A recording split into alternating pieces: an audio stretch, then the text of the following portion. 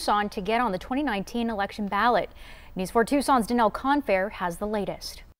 It's now in the hands of a Superior Court judge who will decide if the Green Party should be allowed on the 2019 ballot. The lawsuit claims the Green Party of Pima County was illegally removed from the 2019 ballot.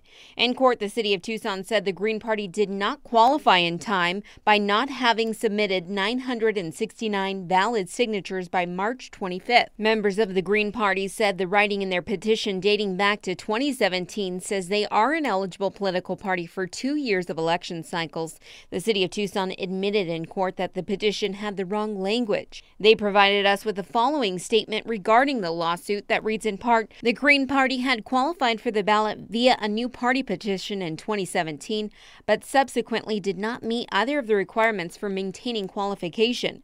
Their voter participation level in the November 2018 election was too low, and their voter registration numbers as of April 2019 also were not sufficient for them to remain qualified for the ballot." Chairperson for the Green Party of Pima County disagrees. I believe that justice is on our side.